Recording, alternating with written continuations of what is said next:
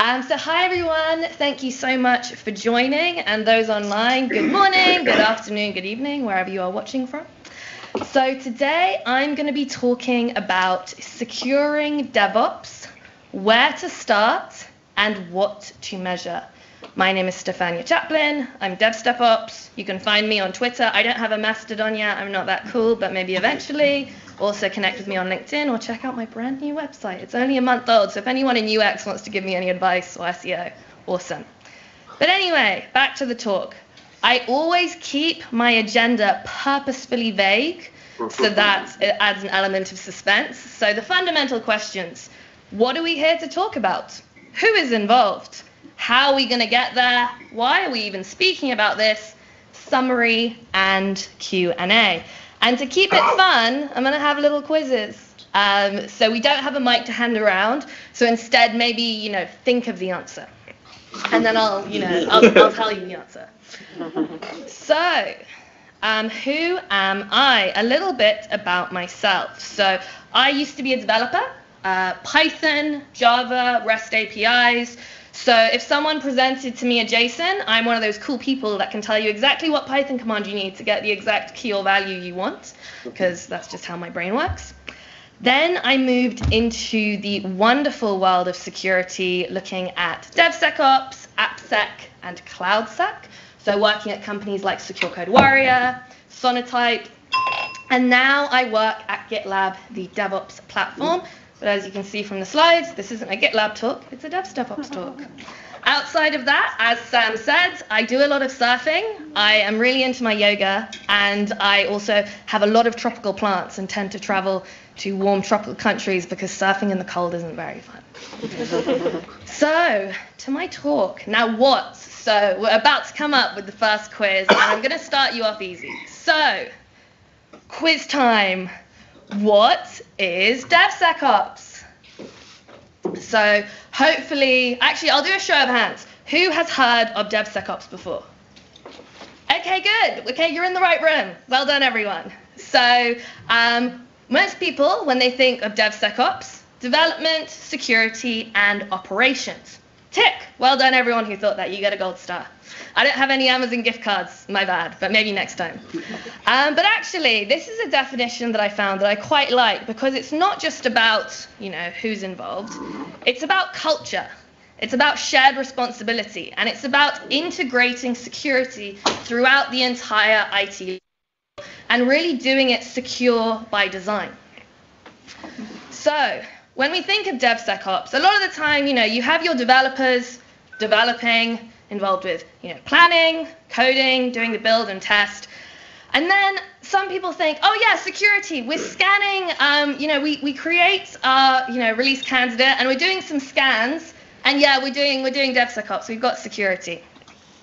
But really, it's about having security embedded each stage. So planning, are you doing threat modeling? Do you have scans in the IDE? Are you doing, yes, scans as part of your CI, but also moving into ops. Logging and monitoring is a bit like eating your fruits and vegetables. I am vegan, so I do eat a lot of fruits and vegetables, but it's really a case of when you do get hacked, which there's not much wood around, but yeah, touching all the wood that I can, how long is it going to take you to notice? So there was a large credit rating agency in 2017 that got hacked. And so if you were going to go for a mortgage, they're the kind of people who would check your credit. It was 150 million people. It was just before GDPR. So it would have been, to put it in perspective, their market capitalization, their stock price, they lost about a quarter of their value. And it took them 4 months to notice they'd been hacked. Because the very first hack, it was an open source component, was just, who am I? And then once someone does, who am I? Maybe I'll walk over. So someone does, who am I? And then, oh yeah, now I can't see. Oh wait, I'll see off that. Someone does, who am I? And then, okay, I'm user 5000. Okay, now I'm admin. Let's have a look at these folders. Now we can move around. Now we're in ETC. Now we're in ETC password. Okay, cool, let's do some damage. So it was about 150 million people. I travel a lot, so I was in Sweden talking about it. That's 14 times the population of Sweden. And it's about France and Germany put together, and it was about 2/3 of America at the time. So this is why, on the upside, logging and monitoring is important, and also incident response. Once you know something's going bad, how long is it going to take you to notice? So, coming back to OWASP, there was a recent change. The OWASP top 10 changes every 3 years, so this was the top 21. And this is for web applications. And what we saw is the new number 4. So this for me, because I really do love security, this was really exciting. Because with insecure design, what we're seeing is it's actually a component of 40 CWEs. So a CWE is a type of vulnerability. So for example, number 10, SSRF, that's a type of vulnerability. That has one CWE mapped. Whilst insecure design is actually a sum of a lot more, like 40 CWEs, and about how we need to design our systems securely. So it's really shifting left with security. It's thinking about stuff like threat modeling, thinking about our systems, about code quality, etc. So, and why are we here? Why is this all important? So hopefully this chart may seem familiar. If it isn't, and you're working for security and no one believes you and you're fighting your case, just show them this. IBM do a really good version of it. And so did NIST as well, actually. But what we can see, even judging by the colors, if we shift left, so we're in requirements gathering and coding, it's not that expensive to fix a problem. I do a lot of sales training, and the way I used to describe it is, so if I'm writing a book, I'm writing my autobiography, and I'm writing it, and it's in Google Docs or Word, and I notice I've spelt my name wrong. Oops, my bad. It's a lot easier for me to fix it whilst I am in my local environment in my IDE. But what happens is, okay, now we have the prototype, we're about to send it to Amazon to distribute, and oh no, all of a sudden we get into production. I have 100,000 versions of my autobiography out in Amazon and other retailers, and my name is spelled wrong on the front. So it's really about, with shifting left, try and shift left as the name suggests, as early as you can. So, common pain points, and there's quite a few, but I just wanted to highlight a couple. So, security is the bad guy. I've been going to talks for a while, and the one that used to stick up was security, you're going through a bridge, and security is like the ugly troll underneath that's like, thou shalt not pass. And so now, security, and with DevSecOps, we're trying to get this level of collaboration. Security don't really want to be the bad guy. We're trying to help you, and especially if you're working in highly regulated industries, such as financial services, your security and audit are just trying to make sure we don't lose, everyone's money. So, especially when you have silos, which I'll talk about in a moment, that can be a real issue. So next one, vulnerabilities known and unknown make it to production. And it's worth noting both of those, because you might think you have problems, but depending on how thorough your security is, it's like an iceberg, you might have a lot more problems than you think you do. A lot of the time, I speak to organizations, big, small, all across Europe, all the different sectors. And some of them are like, yeah, we're doing security. We've got SonarQube. We're looking at our static codes. And it's like, okay, have you thought about your dependencies? Does log4j ring a bell? Does that at all sound familiar for you? And then normally mentioning of log4j, everyone kind of shudders, because that was a pretty dark time. And for those that don't know, log4j is a Java framework, so it's used for logging. And I used to work in software scanning, and almost every single Java application I ever saw would have log4j. And it was a nice neutral blue, no problems, so it's no issues. There was a problem with this very common component. And not only was it just a problem, it was a 10 out of 10 problem. And when I worked in open source, me and the other solutions architects would compare notes. We'd be like, oh wow, I found a 10, Django version 0.7. This is a good one, because 10s are rare. So to have, if you think of attack vector, if you think about risk, as in like width and depth, this was a very big problem. So with vulnerabilities, you really want to think about what you know and what you don't know. Zero-day vulnerabilities come out all the time, so it's important to be on top of them. Because as the name suggests, delays, fails, or worse, that downward emoji graph, that unfortunately could be your stock price if you're not careful, because no one wants to end up on the front page of the news. And what I've noticed, especially, I say colloquially. Now that security and ransomware, when we had the kernel pipeline and we've had loads of different attacks, it's on BBC News now. My family actually know what I do, which is pretty cool. So you really don't want to be on the front page. And securing DevOps, which I'm about to talk about, is a really good way to avoid that. I'm doing good every 5 minutes. I'm going to switch over and have a drink. Oh, I think I've got a quiz. So who? This is a little bit harder. So, and then I can have a drink. What is the difference between project mindset versus product mindset? I'll do a little show of hands. Who has heard of either of these terms before? Okay, so yeah, I told you the quiz got a bit harder, If you do want to know more, before I give away the answer, there's a great book that I'd recommend reading about this. If you have ever heard of microservices, which are a pretty awesome way to construct applications, monolith versus microservices. And there's this great guy called Martin Fowler, and he wrote the 9 awesome things about microservices. It wasn't called the 9 awesome things, but that's how I remember it. I think it's just 9 things. But one of them was specifically this: project mindset and product mindset. So when we think of project mindset, think of Gantt charts. So you know how it used to be. Okay, in weeks 1 to 3, we're going to do requirements, and then we're going to do coding, and then testing, and then now we're really over budget, and we're behind schedule, and everyone in the CMO and everything is going behind our, it's all stressful. Who can we sign this off to get this done? So project, like the name suggests, you have these different stages. You have Gantt charts, but it's very siloed. It's like, okay, I'm done, hand it over, and it's very similar to, say, waterfall from the distant path. When we move to product mindset, what instead we're getting is we're focusing, when we think of product, think of our product team. Product team focuses on our customers. We listen to our customers. What do our customers want to see? What are they interested? Let's turn the customer voice into a product, and then we build it, and then deploy it, and secure it, etc. So when we have a product mindset, it's much more about the customer voice. It's much more about the roadmap and strategic vision. So it's much more about outcomes. And when you think of it like that, security isn't, a line in the Gantt chart. Security is a quality check. Security is part of the product, because if you have an insecure product, then, or that's low quality. That's not going to be good. So I'm going to talk a little bit about my silos. So talking about who. So got my developer, and I used to be one, so I can say these. So developers, we're KPI'd. We've got to do, we've got to focus on features. We like to keep on top of what's on the new and shiny, and how we can use open source frameworks or libraries to make our job easier to fit, our product-related deadlines.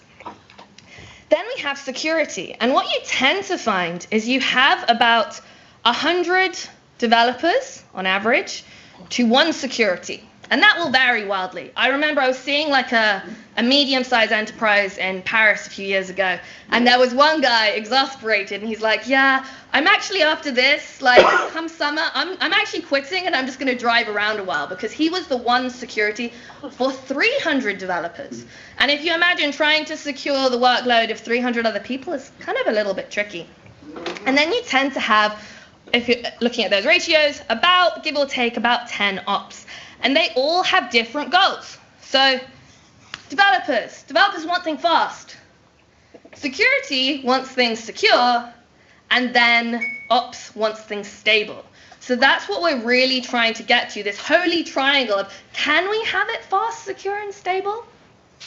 And it's about, well, unless you automate things, the answer is no. But it's like, how can we reach a state where we have that? And I'm going to talk a little bit about culture. So there's probably more than 3 types, but Wallstrom did a really good analogy about 3 different types. And I'm going to focus specifically on generative, because if you have a problem, so something goes wrong. If you have read or heard of the Phoenix Project, everything was going wrong. What happens when something goes wrong? Does it lead to scapegoating? Does it lead to justice? Or does it lead to inquiry?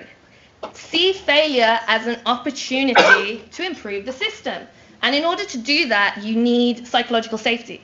So you need to be in a state where developers, security operations, and the entire IT team and wider business can communicate and create this performance-oriented environment. So you have high cooperation, risks are shared. I saw a talk, this was about 5 years ago. I was fairly, didn't know that much then, but at the time they were talking about SRE, didn't know what it was, but apparently that's quite a big thing now. And this woman was saying, she was from Google, and she was like, yeah, it's kind of like if you were like at F1 and it's like changing the wheels whilst it's driving. So that was an outage and I was responsible, and then I had to I didn't quite fix it, the problem, I didn't quite do the right thing I did, so then the damage map was actually quite big. And then when it got to the team, the debrief, she actually put her hand up, yeah, it was my bad, could have fixed it a bit in a different way, done it better. But, risk, it wasn't blamed. It was like, oh, okay, well, you seem to have learned, you know what you need to do. So when we think about the people, we really want to have this cooperation and collaborative environment. Okay. 16 minutes. Because you don't want this. You do not want to end up in an unstable environment where things are falling over, heads are rolling, and you're having overall a bad time. So how are we going to do this? Quiz next. So where do we start securing DevSecOps? Hopefully this is a bit of a back to easy, I'm mixing it up. So as the name suggests, we want to start shifting left. But before I talk about that, I'm going to mention some useful reading. So if, like me, you like to read tech books whilst you're on holiday by the pool, I would recommend DevSecOps by Glenn Wilson, because he's awesome. And also, it's a very good book. I'm not that into reading, but it's very well structured, big font. It was a good holiday read. And he talks about these 3 layers. So education, secure by design, and automation. Because when you shift left, I kind of think about it a little bit like Inception. You want to go into everyone's brain, like not just the developers, but also everyone in the business, and be like, no social engineering. Don't click on that MFA that you don't recognize. Don't click on that link, etc. So having education, developers are so busy with backlogs, fixing technical debt, if they do that, when are they given the time to train? And things move so fast that you need to allocate time to developers. Similarly, secure by design, how are your systems designed? Are they designed securely? Are you doing threat modeling? Are you thinking about code quality? And then automation. Some of you may have heard of Forrester and Gartner. They say clever things. Forrester said a few years ago, manual processes are doomed to fail. So if you don't automate, manual processes rely on humans, and we do make mistakes. So I was talking to someone from a large German bank, and they showed me 2 graphs, and I'm going to show them to you. So this is the age distribution, and one of them is for developers, average, and the other one is for video gamers. And as you can see, they're actually really similar. And the bit I was going to maybe ask, but I don't know. I could do a show of hands. Okay, who thinks the one on the left is the developers? So I got a couple in the room, maybe like a quarter. And who thinks the one on the right is developers? So a little bit more on that. Well, actually, I'll go up and show. Maybe I'll shout. So the way I noticed, 0 to 14, actually, developers is this one, because they start, around 17, 18. You probably have a couple then. Whilst actually video gamers, you do have some younger people. So, but it was, it's a hard one, and I can see from the audience that it was hard to guess. So with that, what's the best way to approach this with developers? Moving to the next slide. So make security fun and easy. So what can we do? Gamification, because what have we just seen? Developers like video games. Everyone likes it. Everyone gets Amazon gift cards. Woohoo! So how can we do that? Keeping people engaged. Rewards, recognition. So you can do stuff. One of my favorite things to talk about and that I've seen live is get your development teams set up a safe, separate environment. Half of you red team, so half attacking, half of you blue team, and go. And then what you normally find is the senior developers who know about the skeletons in the closet, they're usually like, okay, I know we're using some bad stuff, so, you know, that it's a good way of getting points. And then the junior developers are like, oh my God, is it really that easy to hack? Like, wow, maybe I should think more about authorization and encryption libraries, etc. So having hackathon days is a really good way of doing it. And doing rewards. Like if, for example, have education as a priority, security training, for example, or, you know, just any training, and then, okay, you've done an hour on Udemy. You can get a gold star. 5 gold stars, you get a free lunch or Amazon gift cards. So having that way. And then also there are gamified security platforms out there that you can use, and then having things like tournaments, setting up courses, and then using that to make it fun and easy. The second one, pause for a drink, is automation. Because actually what you don't want to do, you want to have things automated, you want to have it easy, you want to make the best path the easiest path, because then people will follow it. If the right path is a difficult path, certain people will take the easy path. So having things automated, having it reliable, and having it accessible and within existing developer workflows is a really good way to move forward. So this one I quite like, because how can you make things fun and easy? I do a lot of sales training, and I was asked, what is threat modeling? So here we have Bruce Wayne, Batman's threat model.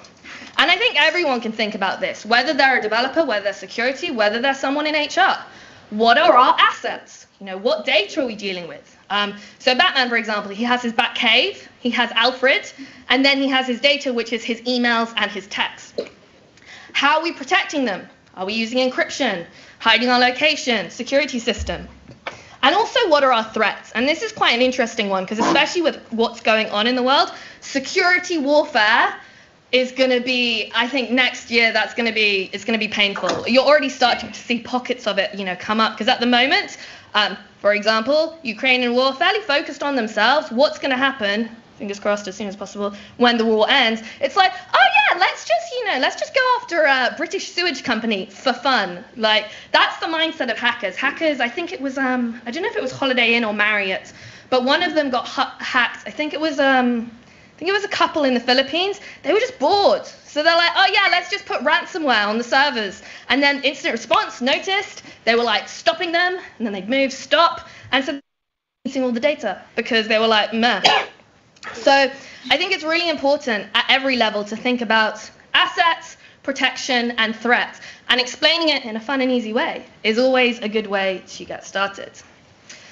In terms of shifting security left, so this comes back to it being automated, it being easy, etc. So have a pipeline. Have security as part of a commit. So when I say security, I'm not just talking about your source code. I want to have everything. I want to have secret detection. I want to have container scanning. I want to have dynamic application security testing. I want to do open source components. I want licenses. I want everything. Is that so much to ask? No, that's what you should have. So it's about making it as easy as possible for developers, and even better, giving them the results to these tools, because a lot of the time, if you're failing a build and a developer doesn't know why, developers are very, very clever people. We'll find a workaround. So empowering developers by not only giving them the results, but also empowering so that they know what they're talking about, what they're reading. You know, if I said, I could do a show of hands. Well, actually, it's a security group, so we'll see. If I said insecure deserialization, who in the room knows what that actually is? Okay, it's a security room. This is good. Normally no one, people are like, what? So anyway, it's about shifting security left into the pipeline and into the brains as well.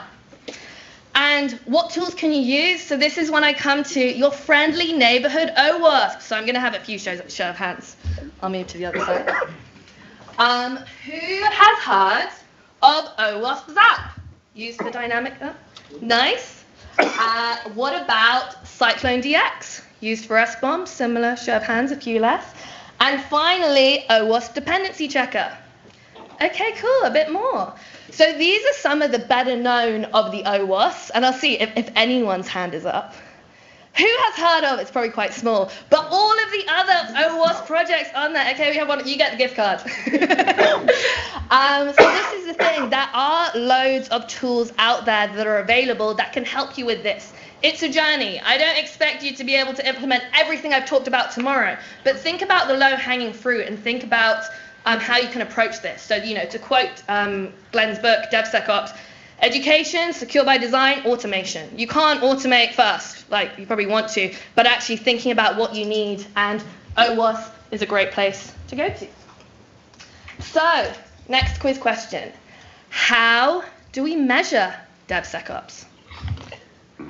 I'm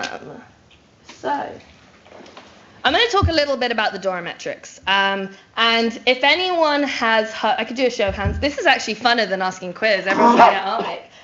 Who has heard of or read Accelerate? Okay, a couple of people. Would recommend. Everyone's got some homework. So if anyone has read or heard of the Phoenix Project, the Phoenix Project was a fictional tale about DevOps. Every single thing that could go wrong. And I speak to organizations all the time, and after every couple of calls, I'll say to my colleagues, I'm like, yeah, that was just like in the Phoenix Project. Yeah, they've got some real problems. So with Accelerate, what they actually did, it's not a fiction book. They sent surveys to a few thousand companies. So you had companies from startups to like massive enterprise, and they're like, what makes elite performers elite? What makes good people good? And what makes low people low? And they came up with these 4 metrics. So, number 1, lead time, which can be measured. So, for example, how long does it take for a commit to go, you write your code, commit, to it being in production? Is that minutes, hours, days, months? So what we found is, what the book found, not me, but the elite performers could do it in days to hours, and then the low performers would take months. And if you think about the implications of that, for example, if you're working in finance and you want to update all of your mortgage rates with what's going on in the UK at the moment, if you're going to take a couple of months to update that, you're going to have some serious problems. Deployment frequency, so this is a proxy for batch size. If you, like I said, talk to a lot of salespeople, and I'm like, remember how we used to have Windows 95 and 98, and now we have 365? So when you used to release every few years, that's a lot of changes. So what happens when it goes wrong? Uh-oh, that's a lot of changes to sift through.